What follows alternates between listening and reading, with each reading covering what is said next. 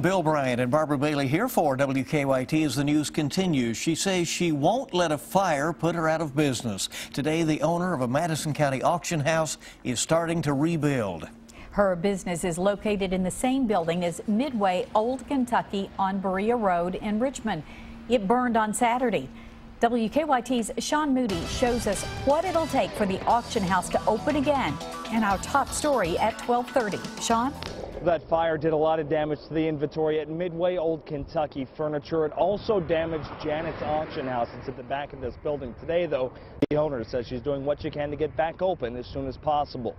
Janet's auction house is at the back end of the building. The flames stopped short of that part of the building, but Janet Roberts says there is some smoke and water damage. You can see up around the top where it was trying to come through. Right now, she's trying to clean up and figure out what can be saved. If it was warm and I could set everything out and clean the building and then clean the stuff and put it in, it'd be good. But now when it's 30 degrees, it's going to be hard to do that. I'll just have to wait and see and pray, do a lot of praying.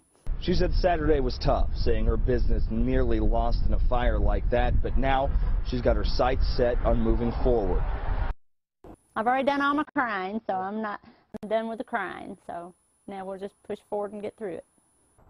Janet told me she had hoped to have her auction back up and running in time for this Saturday night. She's not sure that will happen, but she says they'll be up and running as soon as they can.